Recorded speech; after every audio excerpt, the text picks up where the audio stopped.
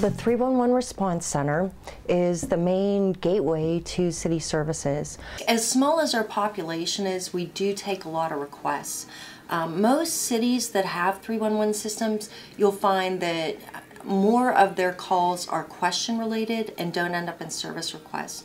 Pittsburgh, I believe, is the complete opposite. The majority of our calls are going to end with a service request. Sometimes we'll get one call that will generate 25, 30 different requests. I really believe that 311 is a great factor, probably in all cities, because if we didn't have it, then the public would probably have a harder time trying to contact these offices just on a personal level, because there's so much.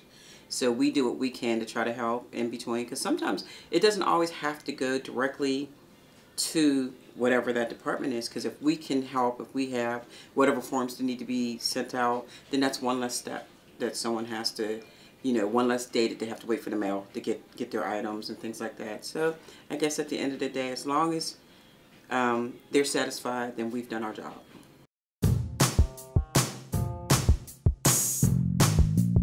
Citizens can contact us a variety of ways. We have live operators. We've expanded our hours from 7 a.m. to 7 p.m., which is exciting. Different hours, odd hours, feel free to call us and leave a message at 311. It answers 24 hours a day. And then we also have 311 postcards that we'll pass out at community meetings that you can fill out and send in. Those are postage paid.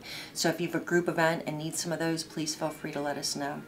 We also have a Twitter account, and our handle for that is @PGH311, and we can actually process service requests through that handle and send back your service request ID number.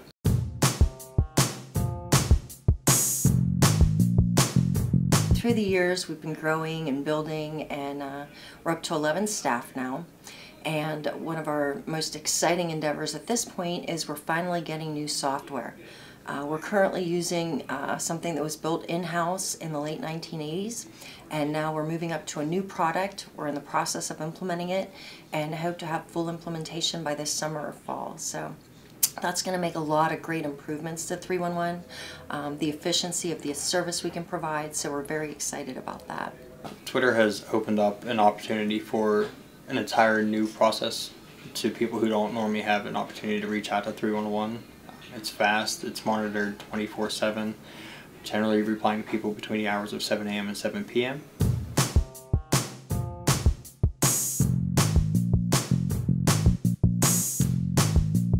It can be challenging at times to respond to a certain person's needs with only 140 characters, but there's a few times where we have to send multiple tweets. We're making our website more self-service, so people will be able to go in and find the answers to questions they need without having to contact us.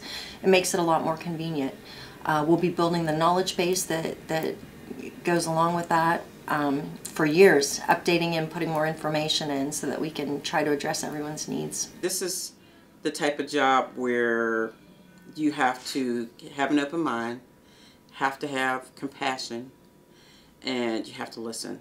Because you can easily not understand what someone says, and then it just doesn't end well. So we try to make sure that each person and their concerns, we make them aware that we are very serious about what it is that they're bringing to us, and that we want to help them, and we want to give them that feeling of it's not so much like a machine. I'm a real person when I answer the phone, and let me do what I can to help to assist you.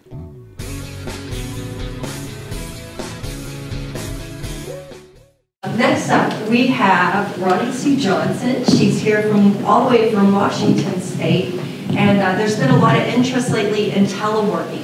So she's going to talk a little bit about how her office has implemented that, some of the challenges they faced, and how they've overcome it. Am I going to need the microphone, or can you hear me in the back? You can hear me fine? Yes. Okay. Good. This one's fancy. I don't have to turn it on.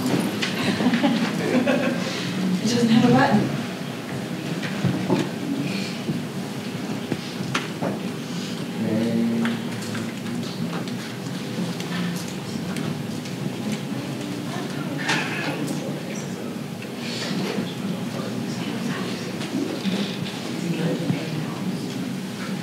So while he's bringing that up, I'll just introduce myself. I'm Ronnie Johnson, as she said, and I am the statewide administrator for our public assistance customer service contact center. So we do work that's a little bit different than many of you do in that we are doing intensive interviews for eligibility programs over the telephone. So our service handle times and those kinds of things, our metrics are a little bit different.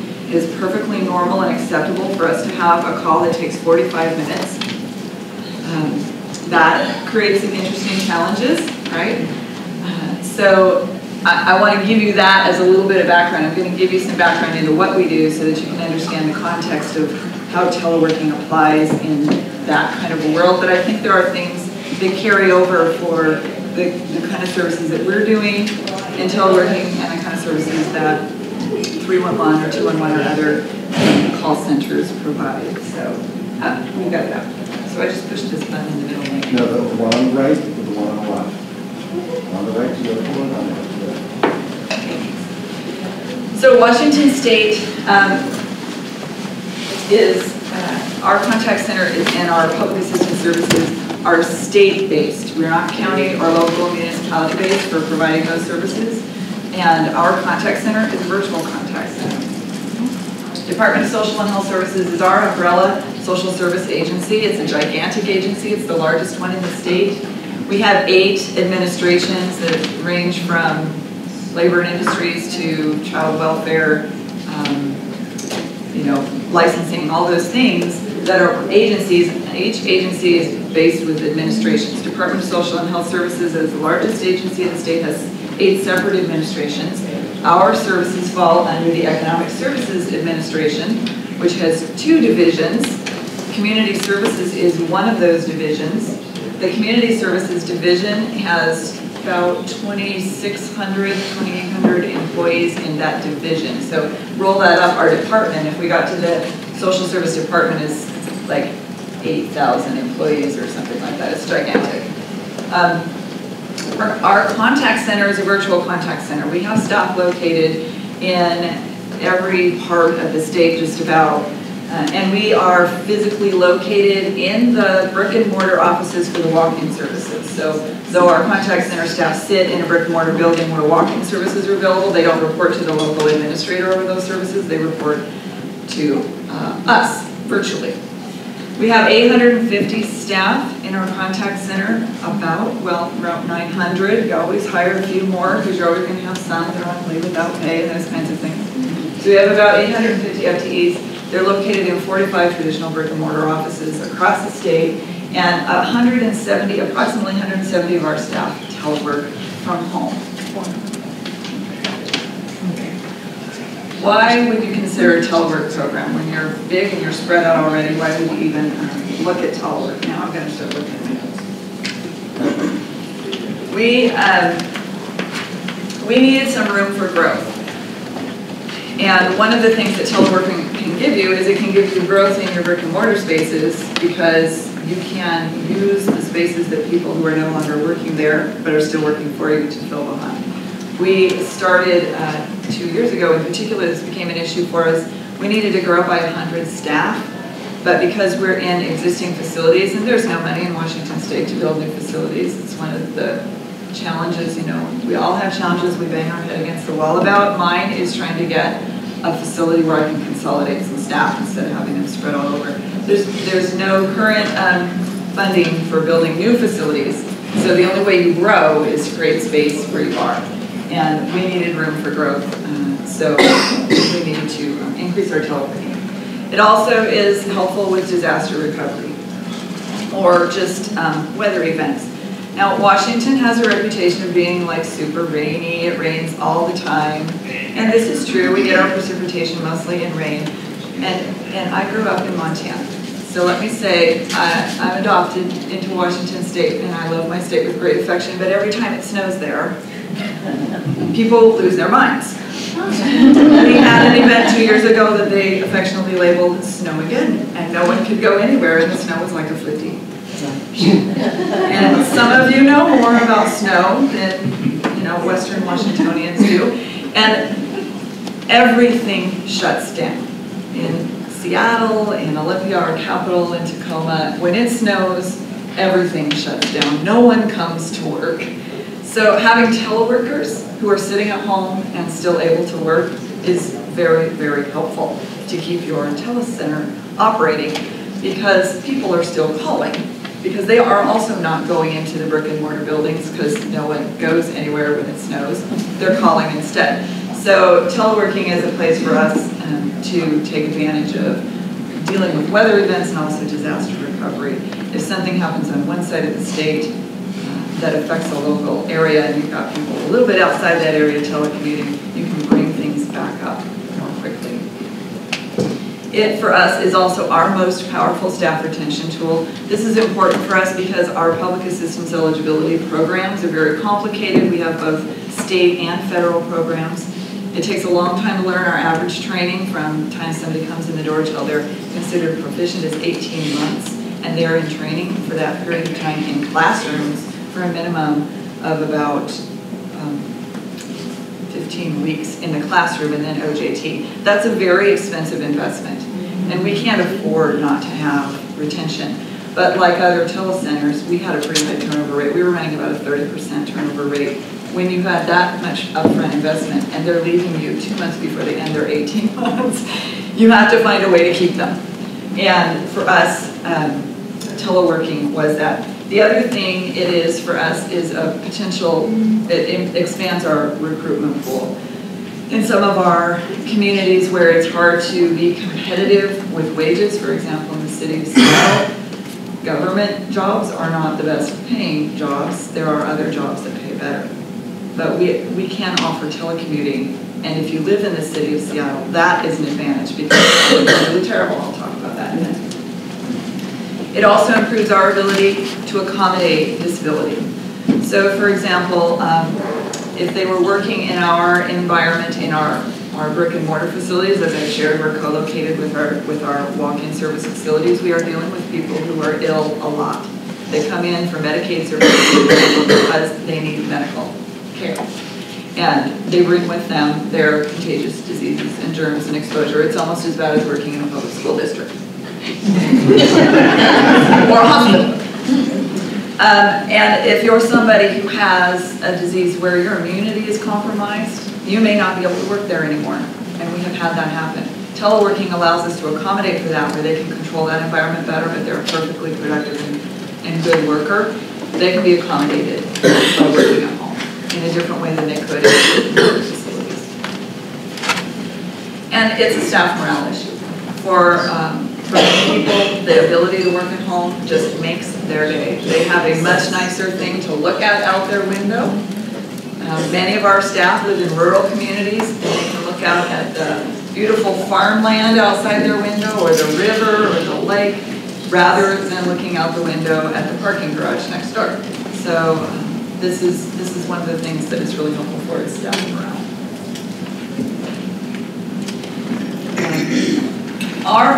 The accommodation issue is not a small issue. I want to share that 5% of our teleworkers of the 170% are teleworking because they are on an accommodation. That's a pretty significant number for us when it comes to the numbers of staff that we're working with.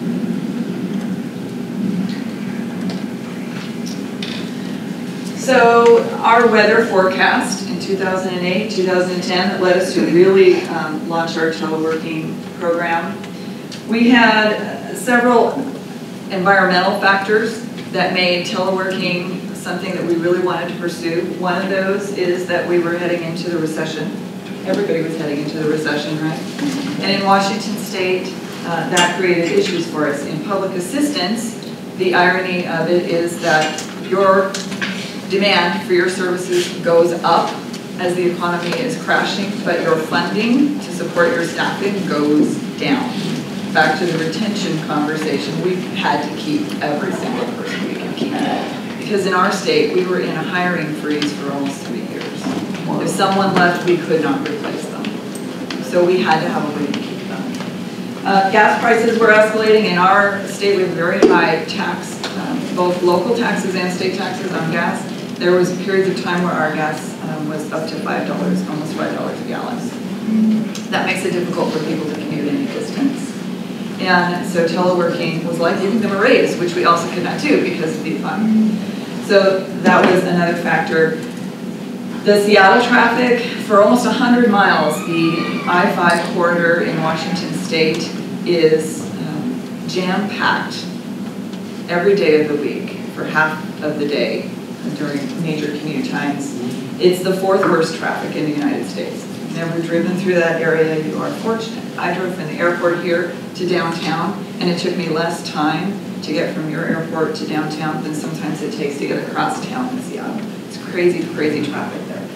So this was a factor for trying to keep people working for us in Seattle, because if we could send them home, we could keep them off the road in that area.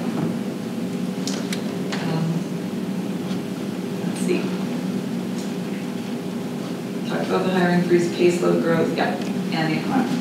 So things were kind of getting scary during this period of time. Our caseload, for example, in the SNAP benefits, our food stamp benefits, grew by, in a 1-year period of time, it grew by almost 100,000 people that we were serving with no additional resources to serve them. So these are some of the things that we were doing.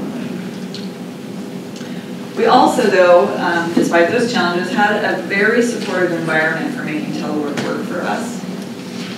We had an executive order from our governor that said we really want agencies to create telework and alternate work week programs, because we want to deal with traffic, one thing, and we want to make Washington government an employer of choice. So we had an executive order that the agencies were all working in. We also have a vigorous commute trip reduction program in Washington State, again, because of the cost of gas and because of the traffic issues in Western Washington. These are not true in Eastern Washington. Very different dynamics on the west side of the state. And for the geography of Washington, here's also a strange thing. When we talk about the west side of the state, politically and geographically, we are talking this little corner, and the rest of it we don't consider the west side of the state. Like the mountain range runs here, and everything else is east.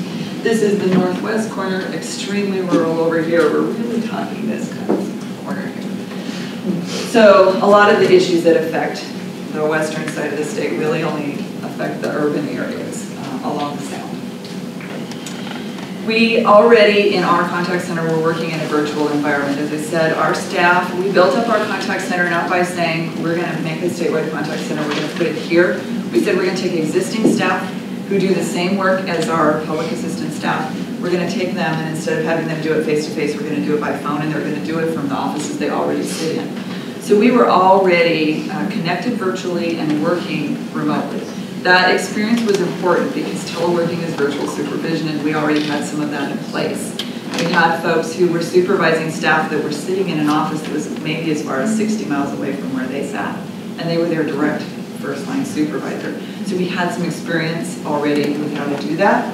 We also had dependable supportive technology already in place. We use VPN. Are you all familiar with VPN? Okay. So we use VPN for connecting our teleworkers. We already had managers who were doing telework. Telework is very helpful for us in our management pool, making our management pool bigger, because it's very difficult to recruit staff from the eastern side of the state, for example, who are very talented, wonderful people like my colleague, Brett Fisher, who's with me today, to work in our headquarters office over on the Sound and have to move. Cost of living issues and moving are difficult. But when we allow teleworking, they can come over for meetings when they need to, and they can telework from where they live.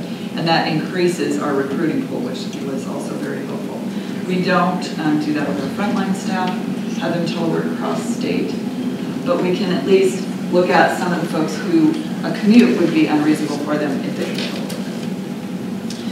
We already had a central single phone number, and we used the Avaya platform that was connecting people so that we could do teleworking from anywhere in the state, and they could receive calls and do work for any caller anywhere in the state. We're not geographically based. If you live in any corner of this state, you call that same number, and any staff person who's also located in any part of that state will receive that call and can do that work for you.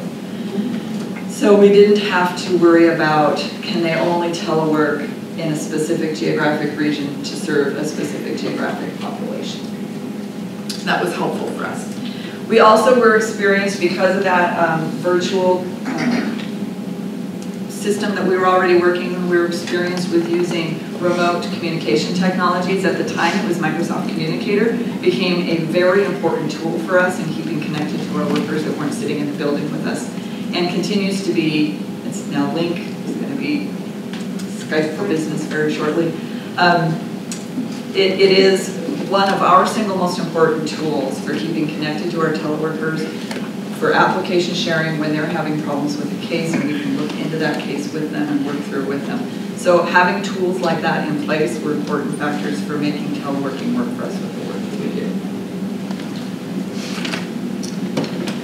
We had a lot of time to prep, and I know there are a couple others of you I heard yesterday who also have telework programs, and it takes a while to build it, doesn't it?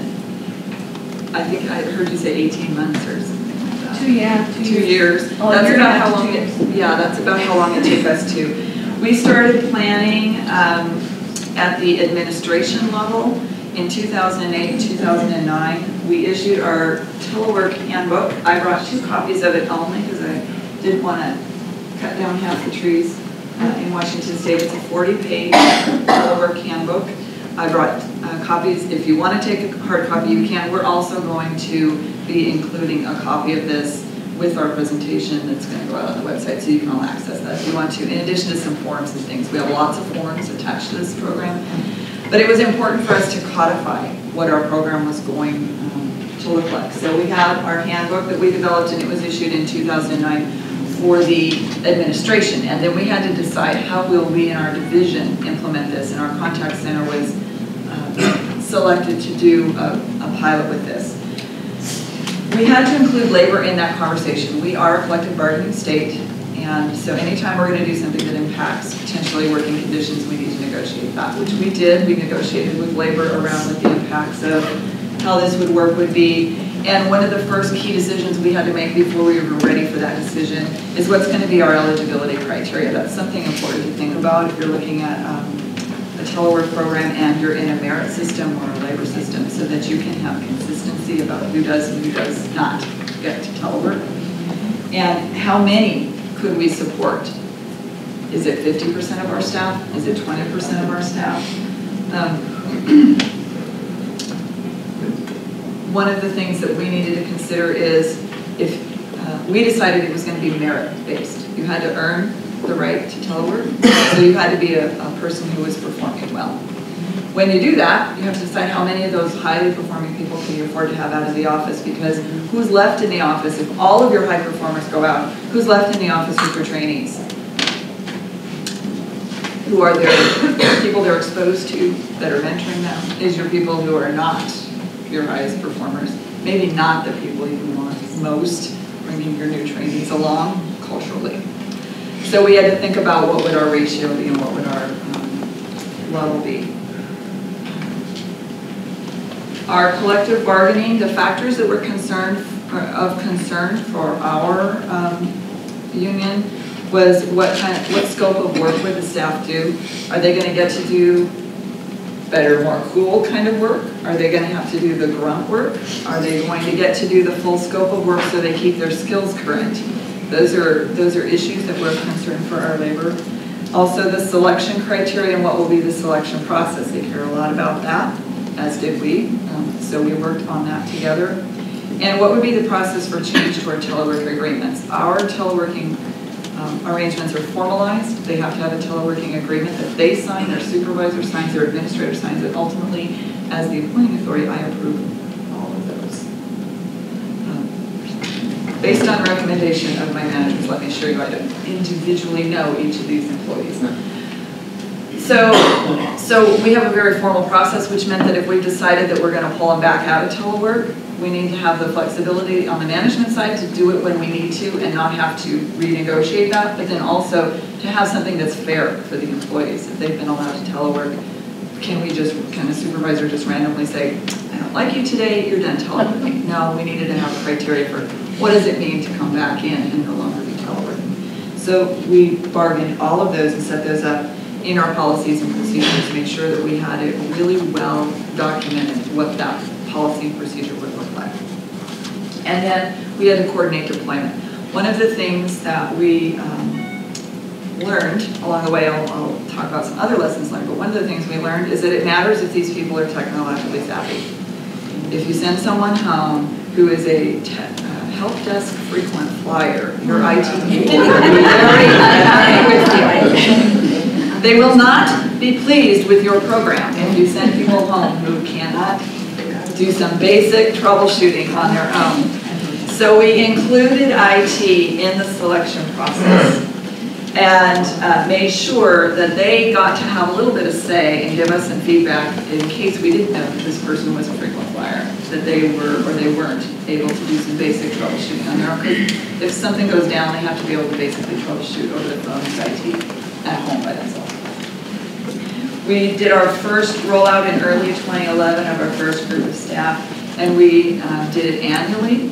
Once a year, we did a cycle, an application cycle from 2012 to 2014, and we're now doing 2 cycles a year because our goal is to keep 20% of our staff teleworking, and as people promote or they select other positions, we end up with less than 20% of our people teleworking. So every year we're trying to refresh that pool of people who completed training and are ready to go out to telework. Teleworking in our contact center today, we're not a pilot. We had to formally say we're not a pilot anymore because people would say, how is the pilot going? The pilot is no longer pilot, it's business as usual. We incorporate how we do teleworking into our business plan for our strategic planning processes. We use it in our facility strategic planning guidelines. The facility planners for the state were very excited to hear about teleworking. They wanted us to be doing 15% teleworking or more, and so at times one of the things we had to guard against was their assumption that that's what we were going to do, and they were planning around shrinking our space for us. No, thank you. We're trying to hold that growth space. We're doing this for growth, not so that you can reduce our leases, right? But they were very excited with the thought that we could reduce our leases. So we have to make sure that we've got this incorporated in our business plan, and we've talked with all the stakeholder people who control budgeting and that kind of stuff, so they understand what we're doing with this system. Our teleworking handbook, if you take a look at it, talks about teleworking from an alternate office than their home office, but our teleworking in the contact center is from home, not from other locations, because we're already remote around the state. It doesn't make sense to do it just office to office. So we have 20% of our agents full-time. They do it full-time, not Sundays or others. They do it full-time. We do, however, because it's a privilege, not a right, we maintain their official duty station at a facility, at an office facility. Teleworking is their alternate site. Their official duty station is at the facility. That's important to us because we don't pay travel expenses to commute to the office from home. If their home was their official duty station, we would have to pay travel to come to the office, mileage, etc. We don't do that. The office is their official duty station. They travel on their own costs if they need to come into the office. We also do require that they come into the office for staff meetings, that they come into the office for training, and monthly they meet with their supervisor in an in-person meeting so they can talk about how they're doing with their progress, their performance metrics, those kinds of things. So they're required to come in and do that. In our first early stages, we didn't always have that in place, and that was something that we learned we needed to be doing for our events. The agency provides their computers, which they get to take home. So inventory is a process they must participate in with us. Also, our system is a little wonky. Our IT system is a little wonky. Does anybody in here have a perfect IT system? I'd really love to talk to you. The IT Awesome. We don't have a perfect IT system because we've made it so complicated that our IT support challenge is to keep us functional all the time. Band-Aid, spit, and gum. Our teleworkers have to bring their computers in every month to have them patched and updated. And we have not yet got to the place where that can be done effectively remotely. So we use their once-a-month meeting with their supervisor to also bring in your computer, let's get it patched. But if something big happens, like some huge virus thing goes out there and they have to do massive patching around virus protection, then we have to stagger and bring people in for special patching. Our goal in the next couple of years is to be using virtual desktops where they're not actually bringing an actual computer into the office, but they're directly connected to the server. We aren't there yet. We have our annual planning cycle where we go through the application process twice a year now. People apply. It's a very rigorous application process. They have to meet performance expectations. Their direct supervisor and their geographic administrator have to agree that they, and IT have to agree that their performance warrants their ability to be able to telework. And underperformers, for those that are not maintaining their performance level to stay in, we give them a 60-day review period to bring their performance back up to standard. If they don't meet that performance expectation in 60 days, we may return them to the office so that they can have more direct support and coaching in order to maintain their performance or get it back up. Doesn't mean they won't be eligible to go back out in some future date, but we bring them back in. We don't want somebody sitting out there and languishing at home, not doing well, and just letting that continue. And then we focus on success. We have specific formal supports for teleworkers in place, including a 6-month review where the supervisor and the teleworker talk about, is this really working for you? There are some people who don't enjoy teleworking. They think they're going to, and then they don't. We have to have an option and a way for them to return to the office. So we also have some structures around how long do we keep their workspace, their cubicle dedicated in case they need to come back. We don't give it away. And we have a 5-to-1 ratio for our workspaces. 5 teleworkers share 1 work cubicle once they're permanently out. And that's been difficult to maintain because if we have to bring them more than 1 back in, now we've got an issue, but we're trying really hard to hold on to that. We've also been providing more supervisor support for teleworking. Oh, you're good. Okay. So this is a little productivity snapshot. The reason I wanted to give you the background of the kind of work we do is because you might look at this data and go, oh, geez, they're taking 4 calls an hour. That is not a good thing. But in our eligibility interviews for renewals, those interviews can take 25 to 30 minutes sometimes. And so taking for our non-telework staff, which are granted not our highest performers and often our trainees, but still, even those that just chose not to telework. Our non-telework staff average about 4.1 calls an hour working through those processes in that kind of an interview. Our teleworkers get 5.2, which is over time a significant bump in productivity. And that kind of trend holds true for all of our processing queues where they're actually processing casework and working with the client around their individual cases. The interesting thing is our triage queue is the opposite. Our in-office workers do more calls per hour than our home workers. Now the reason for that is because our staff rotate through each of these queues. These are not specialized workers. So the same staff person that can take an extremely complex case and work it through in 1 month, working on new eligibility interviews, for example, is going to be doing triage next month. And they're journey level workers. They're going to take more time when they get that triage call to look at the case and find out what does this client really need before they hand them off. And they sneak work out of the scope of that queue. They're like, I can do this change of address really quick. They're not supposed to do that on that queue, but because they are able to do so, sometimes they just do. And so our more experienced workers, they do that more often than our newbies who are like, oh yes, I can transfer your call. They just move them right along. But our experienced workers are like, let me just get this out of the way. I'll just do this just this once. And they do just this once several times a day. So they do fewer calls on our triage line. We have a range of calls that are acceptable. They're still working within that acceptable range. They do lots more interviews. So we just know this about them, and we kind of give them some room to do that as long as their customer service overall isn't backing up the queues. Back office production is when people send in paperwork. We have electronic case records in our state, not paper case records.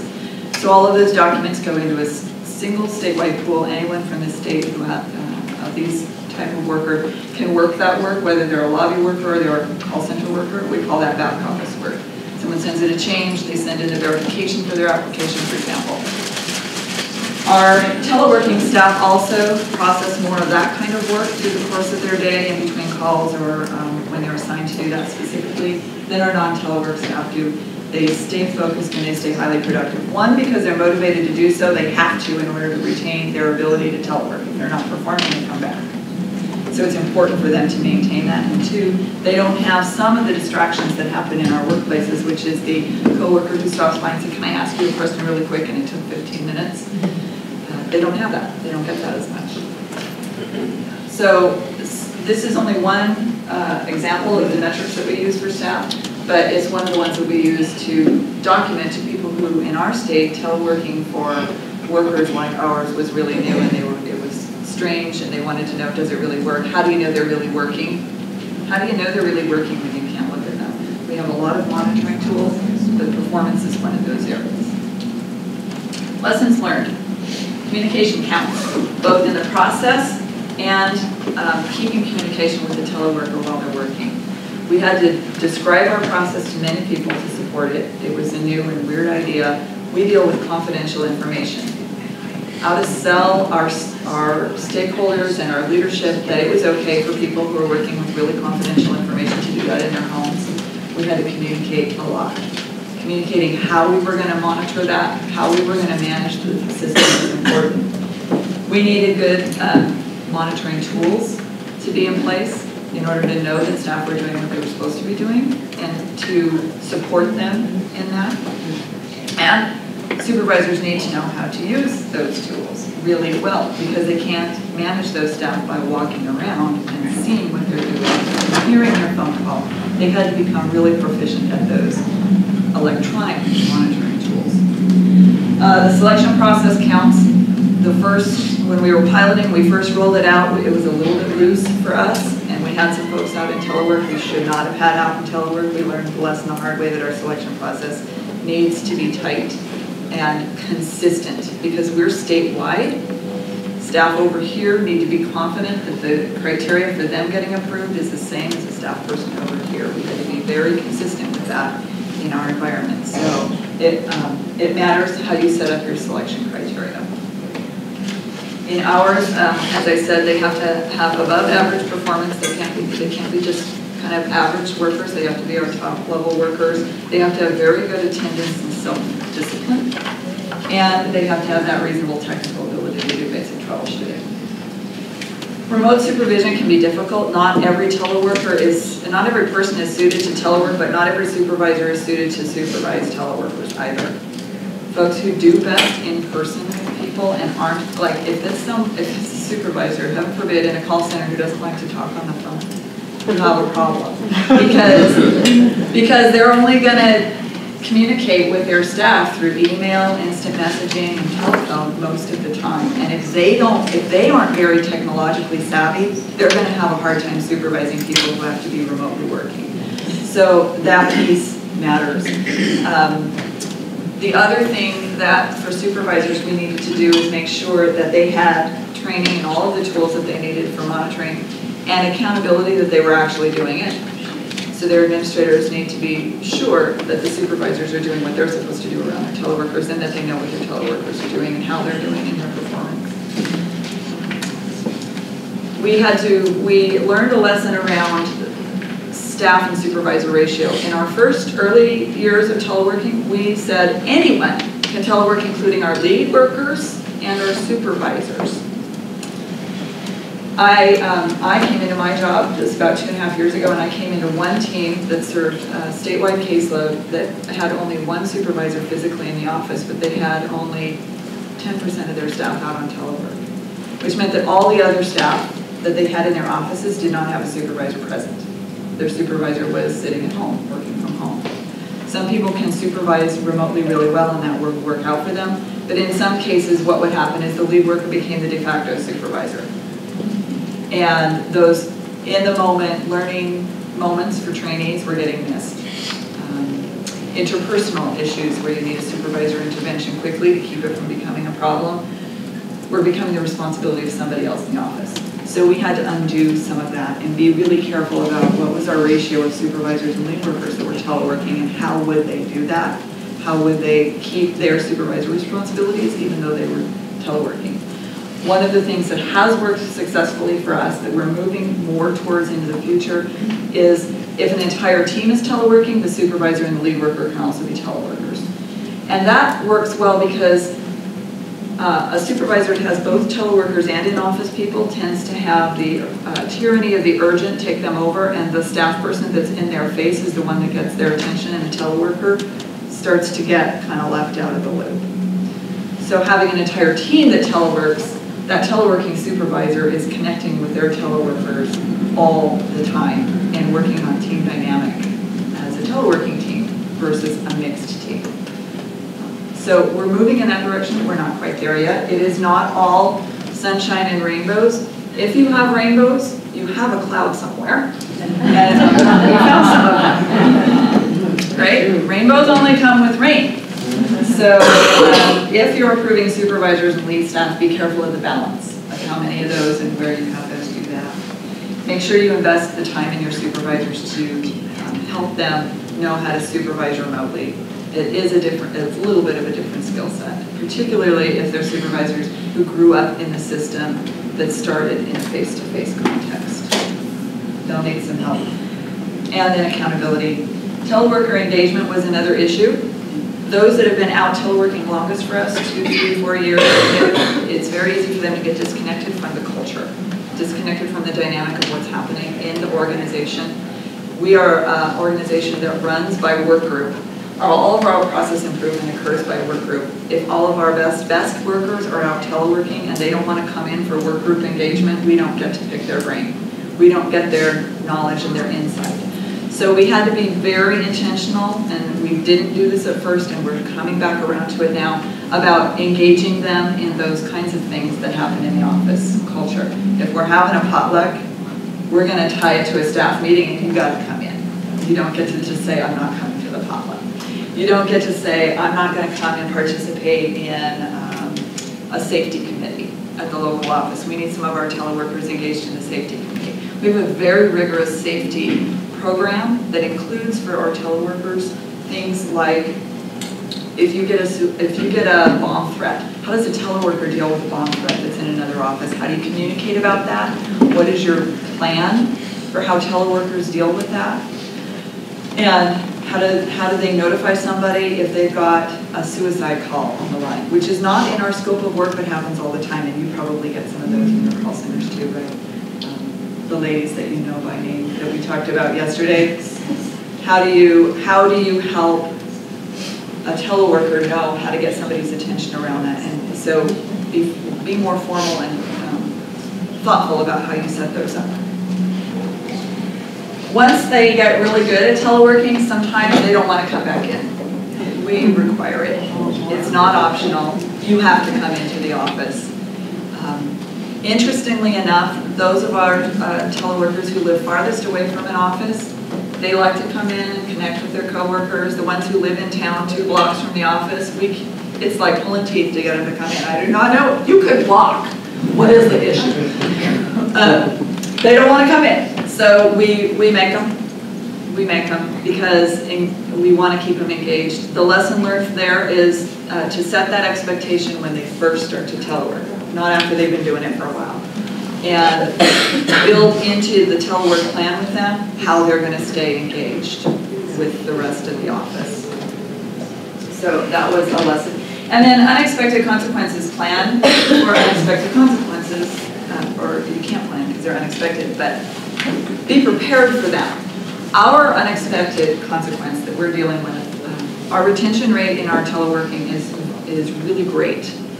We have about like 2% turnover rate in our teleworking staff as compared to what we were experiencing 30% in our main contact center. Really great retention. Very small number of them have returned to the office because they decided they didn't like it. Most of our turnover in our teleworkers is because they promote But herein lies our unintended consequence. Our best workers went out on telework, and the promotional range from our line person to our lead to our supervisor is pretty small.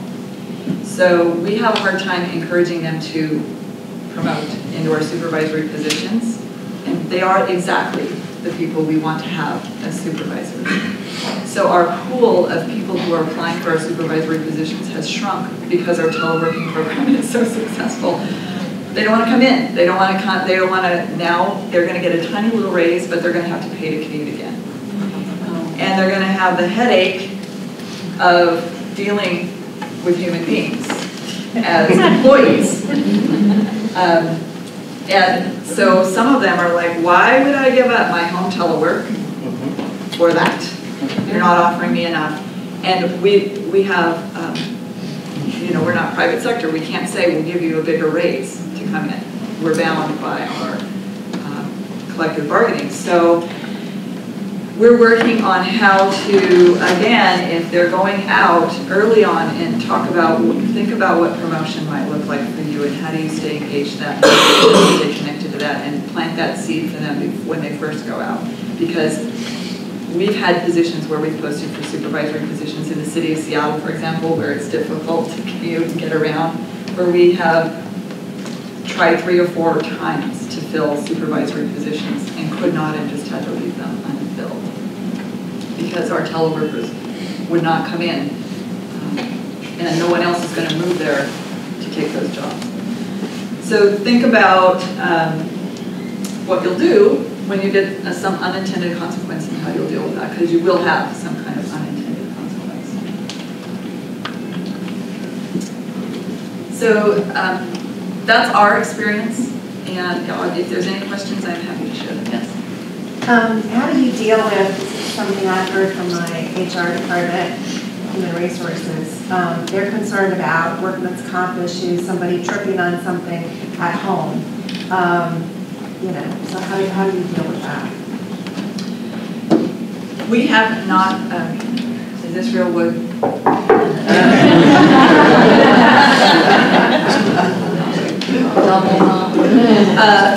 5 years into it, we have not had any workman's comp issues claimed for tripping hazards or I fell down or any of those kinds of things. We have had repetitive motion claims because they're typing all day long. And one of the things that's in our handbook is how to set up your workstation in an ergonomic way. And they're certifying that they have an office space set up that does that meets that requirement. And we've provided, if they need an ergo keyboard, for example, we provide that. But we don't provide their furniture. They're responsible for that themselves. And their official duty station, if they need special equipment, we do offer that, but not at home. Do you do any in-home inspections of their, like, surprise visits by supervisors or something to see if it's We retain safe? that right, but we have not yet ever done it.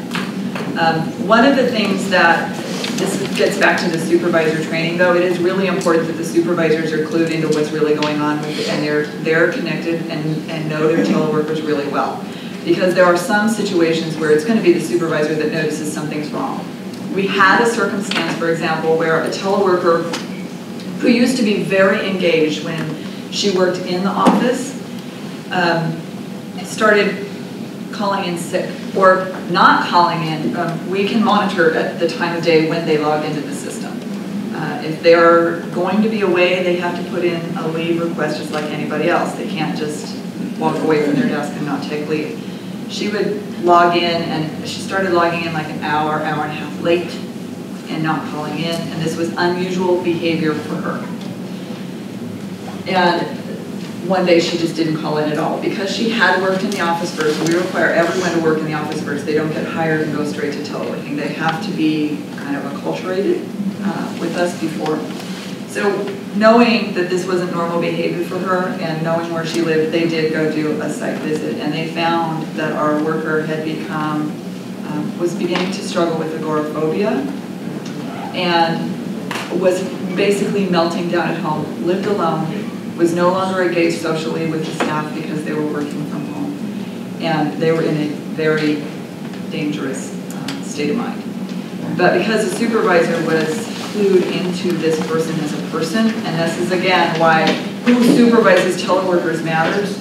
They were able to get her the help that she needed. Ultimately, we brought her back into the office so that we could help her get socially stable again and work with her physician around that. So in this case, the accommodation was actually not to telework instead of to telework because that was necessary. But supervisors need to be having those kind of conversations all the time with their teleworkers so they know what's going on with them. And if it's labor and industries type kind of concern that the worker's having, they can nip it in the bud early before it becomes a labor and industries problem. Just going to make 2 comments because it kind of came up. The first thing we do is we do quarterly site visits. We do go out to the home, and then also when we do our status meetings, we do them on the phone with the agent. So we are connecting that way all the time, and we do inspections for the space before we allow them to work from home. We supply all the equipment, the telephone, the computers, the desk, everything. Oh, so, you do the desk different. So we do it a little bit differently. What about the internet access? Do you pay for that? We do not. So in our system, they are required to have a landline, which is unusual for people, but because of our patchwork of systems, they have to have a landline and they have to have high-speed internet. And there are some folks who've applied for and been approved for telework, and then they learn in their community they only have satellite internet, and it doesn't work with our phone system. So they don't have the option then of teleworking because the infrastructure won't support that for them at their home. But they have to provide that on their own. We have some parameters around what happens if the system goes down. If their system goes down, they have an hour of work time in which to determine that they can't get it fixed and brought back up, and then they got to come to the office or take leave. So that they can't just say, my system was down, and then be at home not working. Have you ever had anybody not return the equipment? No, we haven't. We have just recently had somebody who was having a medical condition and was hospitalized, and so we were having to work with the family to retrieve the equipment. But we haven't had that be a significant issue for us. This is part of why we're so careful about who we select for telework, and why if they are starting to slide in performance or in any aspect of performance, we deal with that really early on so that we can get them back in while they're still engaged with us, and we don't have anybody fully disengaging while they're out there. Under reasonable accommodation, the one exception to having to already be a high performer is around sometimes accommodation, because sometimes the home accommodation is we'll get them back performing where they need to be. We will do that for a trial period, and then if it doesn't meet the accommodation need to be able to bring them back up to performing to expectation, then we bring them back in the office and end that accommodation. So that's the one exception to having folks telework who are not yet performing at our regular expectation standard. This might only be an issue in the beginning, but do you find ongoing conversations going on in your brick and mortar contact centers of I've been waiting to be a teleworker, but there's not an opening yet, or is there like negative morale in the contact centers of the people that want to go out and do it, but they don't have that opportunity? There was for ratios? Yeah, there was for a little while. I had a reputation as being somebody who didn't like telework, so I find it a little ironic that I'm here talking to you about telework, because when I first came into my position, I put a moratorium on any further teleworking, in part because of that issue I talked about with our facilities planners, deciding that half of our staff could telework and they were starting to snack up. They were taking up space. And I said, well, we're not putting anybody else out because I need feet on the ground to claim the space. I need bodies in the seat to claim the space. And for that period of time, they were like, when are we going to get to do the thing? We actually, surprisingly, the last few times, we had more openings, more available, more capacity than we had people applying. In part because we'd gone through this hiring freeze for so long. When we came out of it, we had such a large number of staff who were still new, they didn't meet the criteria yet. So those are the folks that are most anxious to telework now, is the ones who are still in training and they're just chomping at the bit to get through training, to get through being, deemed performing well enough to go out, and then they do it. We have had some interesting things. People will say, okay, I want to move. So I want to start teleworking now so I can move, and then they want to be out of state. We've had some people say, I want to move to Oregon, to the south side of Portland. I'll be 5 hours away from the closest physical office, but that's okay, let me telework. No, we have some criteria around how far you can telework from. You also can't live up at the top of Mount Rainier. So you do have to give them a little bit of guidance around how, you have to think about how far away from an office can they be to allow for teleworking. And we have had people who try to use the accommodation process. Once you open the door to accommodation for telework in a place that's traditionally brick and mortar, then some people will try to use that for their advantage in negative ways as well. And so we have had people paint themselves into an accommodation corner, I would say, where they would come to us with medical that said, the only thing that will work for me is to let me work from home. And we know that's not a good fit. And so we work closely with our HR department around those kind of issues to say, really, is that true, and why would that be, and how else could we accommodate? Because we don't want people being able to telework from home to run away from a performance accountability issue, which is sometimes what happens. They would like to be able to do that sometimes. Yes. How close are you to virtualization of the PCs? That would really take care of a lot of your equipment issues and everything from home. It surely would, and this is a secret. I haven't even told my staff, so don't go telling anybody. Brett, you're sworn to secrecy. I'm in conversation with Brett's boss about, can we start rolling that out in this fiscal year, which starts July for us, our next fiscal year. Can we start rolling that out so that we can get all of our teleworkers on the virtual desktop, where they will have a keyboard, their monitors, and then they'll be directly connected to the server. We have to potentially purchase a new server to make that happen, have room on the server for that direct connection. Right now we're going through a via 1X, and that, because of the 45 different local telephone systems that we're running that across, our system's fairly unstable. With every week, sometimes every day, we have some portion of our system where calls aren't coming through and it's not working very well. So we think the direct connection is going to help us with the stability factor too. Hopefully in this next fiscal year.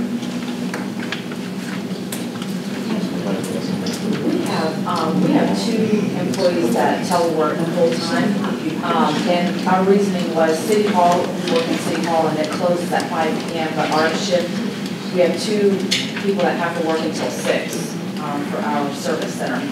And so we kind of put it up as a volunteer, and so we had 2 people volunteer. We had a high performer and a low performer volunteer, and we actually found that the low performer performs better working in their home environment. We've seen a marked increase in their success with their metrics. So for a low performer, it ended up working out great for us.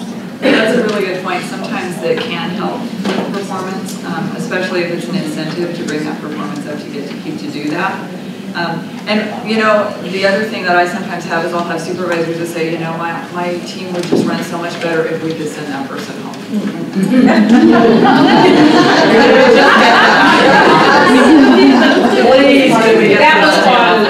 That was part of the improvement. Yeah. Because sometimes you have people whose metrics are pretty good, but they are not fun to be around. You ever do that? Maybe we're the only people that have people like that. Especially if a free spirit person that's sociable and they're all over the office, or they're really great with clients, but they hate all of their coworkers. They're cranky with the coworkers. Can we send them home? That'd be so much better. And occasionally, in those cases, you actually see everybody's production come up when that person finally decides, I need to start teleworking. Yeah. I don't know where we are at the time, but I will be around. I have, like I said, a couple of copies of our handbook, and then I have my business cards if you had any questions that you wanted to follow up with or wanted any copies of anything that we've produced in Washington State. I'd be happy to send them to you.